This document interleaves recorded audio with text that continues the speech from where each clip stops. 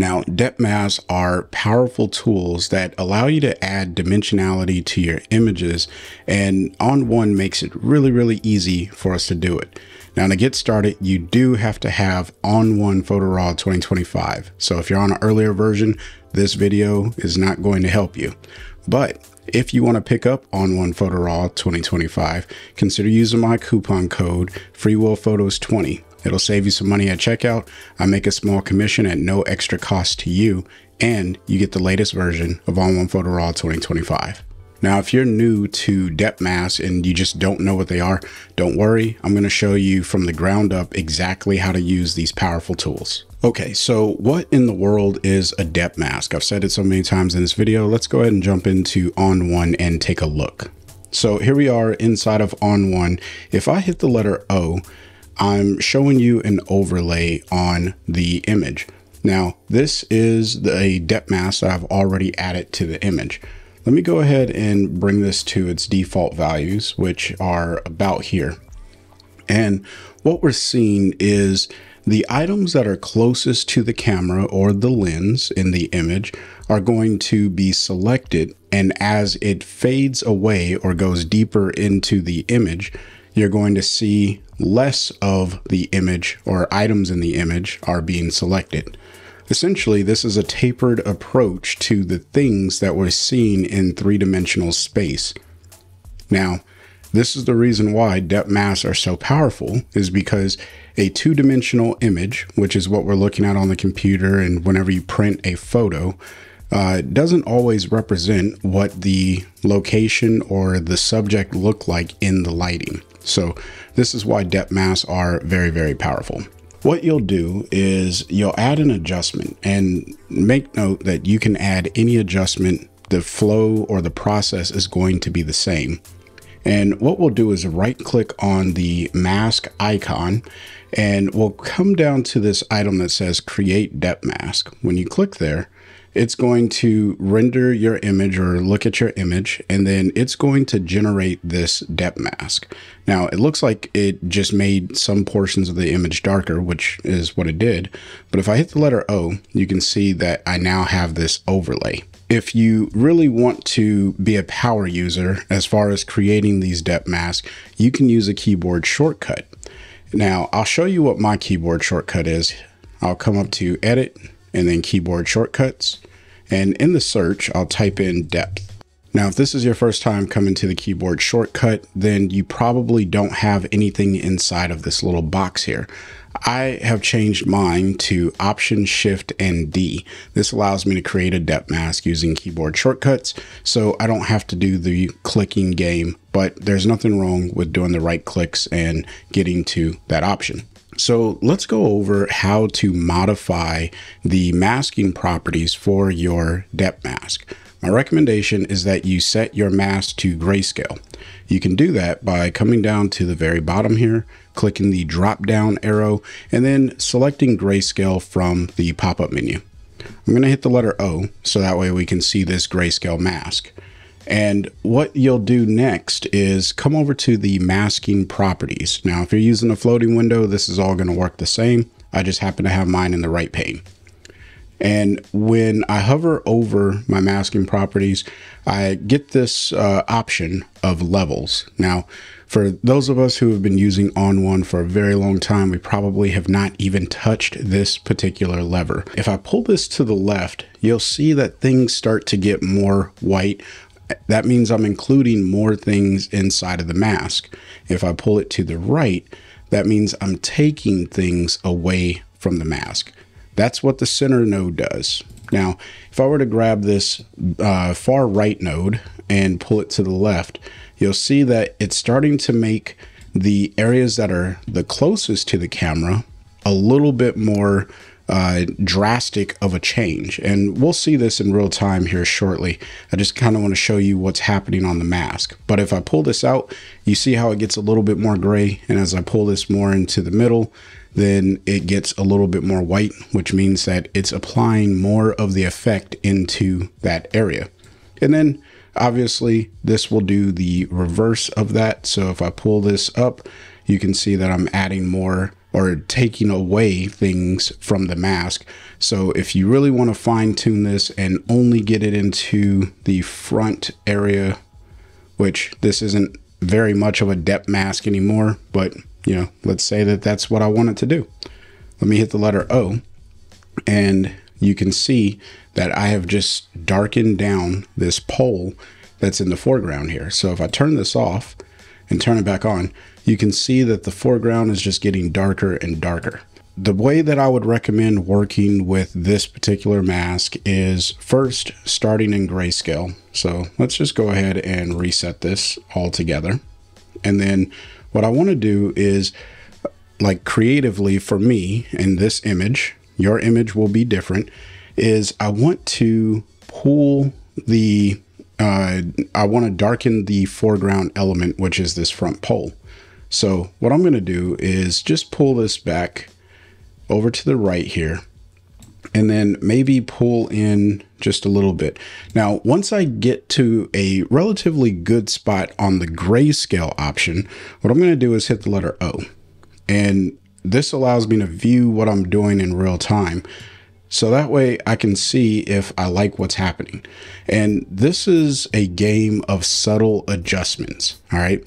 You use the grayscale, or at least I recommend using the grayscale to get the general idea of what you want the mask to look like.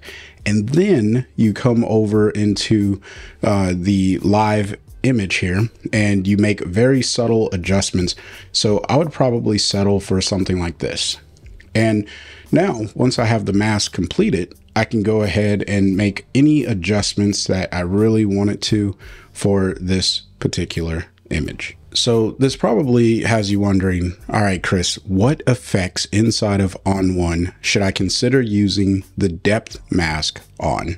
Well, I'm going to pop a few of them up here on the screen, and in no particular order, I'll say that you probably want to use this on the lens blur filter, the curves adjustment filter, the HDR look filter, the dynamic contrast filter, sunshine filter, maybe even the glow filter.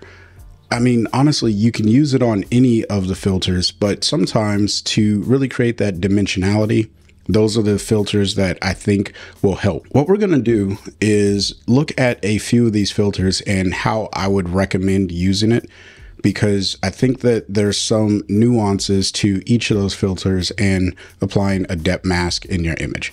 So let's go ahead and jump back into ON1. Our first example is using the HDR look. Now, I overbaked this image intentionally just to show that using a depth mask can really help with some subtle adjustments to your image.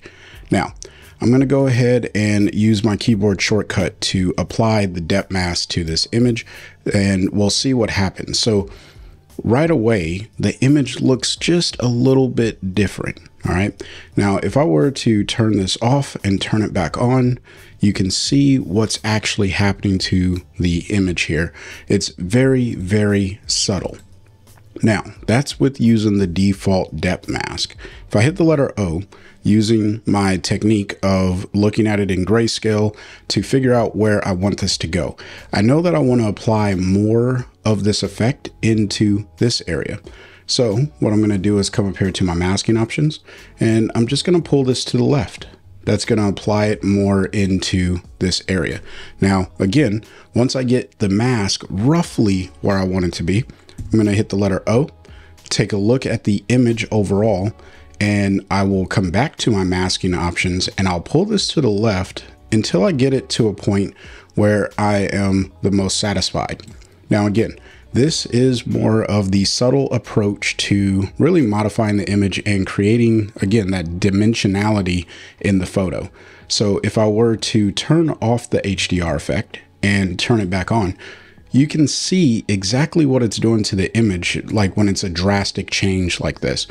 But that fade that was gradually happening right in here, it's not one of those things that probably is going to come through on YouTube, but I promise you, when you do this on your own images, you'll see exactly how using this as a subtle approach to editing your images can really be impactful and helpful. So one of the other filters that you may consider using a depth mask on is a lens blur. So I'm actually going to walk you through this process as we build it up on the image. I'm going to go ahead and click Add Filter, select Lens Blur, and again, I'm going to use my keyboard shortcut to create the depth mask, and instantly we start to see something a little bit different here. If I hit the letter O, you can see it just gives me the exact same depth mask.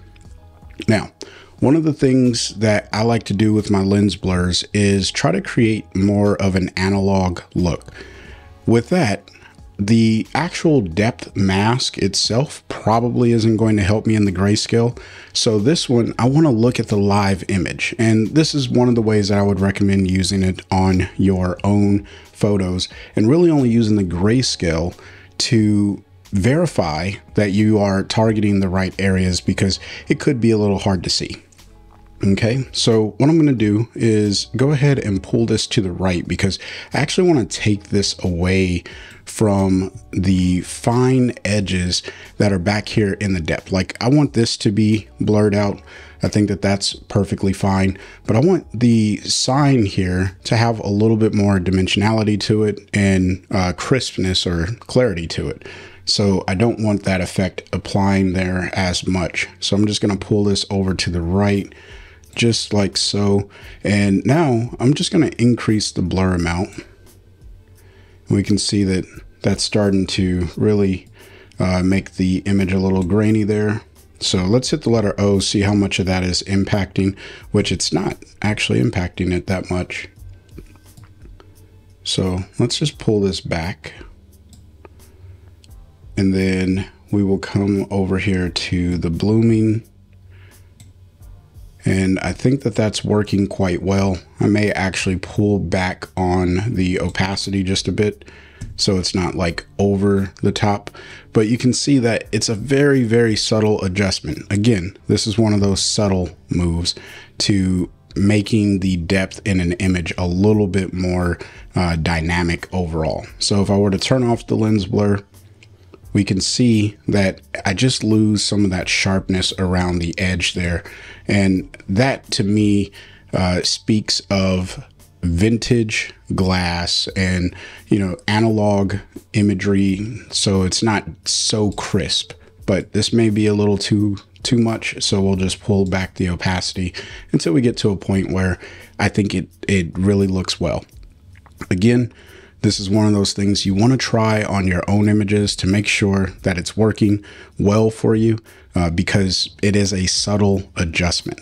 So the next adjustment that I would recommend using the depth mask on is the tone enhancer. Now, I know this isn't one that I talked about earlier, but when we start talking about light in the image, the depth mask is a really, really cool tool that you can use on that. So I'm going to go ahead and create the depth mask here using my keyboard shortcut, of course, because that's just how I like to work. Now, what this is doing is it's actually applying it in the incorrect locations that I want to apply this tone enhancer adjustment. So what I'm going to do is just right click on the mask icon here and click the invert mask option. And now I am getting the opposite effect, where the foreground isn't actually being darkened. It's the background that's getting the darkening effect. So if I hit the letter O, you can see how that's working. Let me just turn this mask off and turn it back on. You can see it's just darkening down everything. These masks work all the same, just like any other mask does inside of ON1 Photo Raw. So I can take a brush by hitting the B key, coming over here and grabbing the brush tool, whatever you want to do. And I have a low opacity at the current moment for this brush. And what I'm going to do is just paint over this sign. And what that's going to do is block out some of that negative exposure adjustment that I just applied to the rest of the background here. And it's a very subtle adjustment. You know, the whole idea of using depth mask, sometimes you can be a little bit more bold with your approach, and other times it helps to be subtle. But let me just go ahead and pull up on the opacity here. Let's pull it up, and then I'll just paint over this so that way we can see this build up a little bit more. But you can see what I'm doing here, and you could do this with any of the masks inside of ON1. So this isn't anything brand new, but you can see now this sign is just a little bit brighter than everything else behind it, really drawing the eye of the viewer into this area of the image. So not only am I working with a frame sort of inside of the frame, but I'm also working with the light. And that's, you know, getting into techniques of how do you keep the eye in the image where you want the viewer to look. So let me go ahead and turn this off and turn it back on. And you can just see that everything around the sign gets a little bit darker in a more uniform approach, as opposed to me just trying to put this all over the image and then cutting out around the sign. I'm really bringing in the tonal values as the light would have fallen off in real life as I'm looking at it. So depth masks are a really unique tool.